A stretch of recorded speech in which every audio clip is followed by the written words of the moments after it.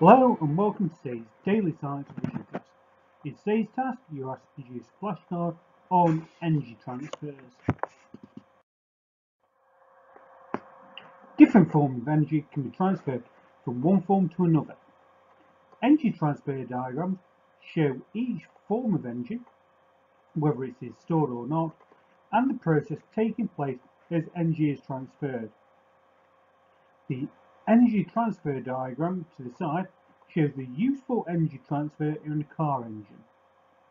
You can see that the car engine is converting chemical energy into kinetic energy that is used to move it, but be aware that there is also some wasted energy in the form of the amount of sound that will be produced.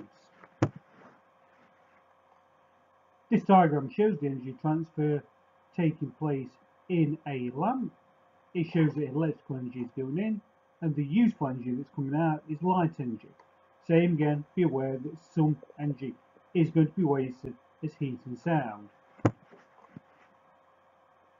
Sankey diagram should summarise all the energy transfers taking place in a process. The thicker the line or the arrow, the greater the amount of energy involved.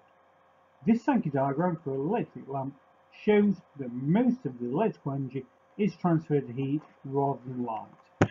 Hopefully this video should have helped you complete your daily revision task. Please subscribe so you can keep up to date with other videos to help with your daily revision tasks. You can follow me on Facebook or follow me on Twitter to help you keep up to date.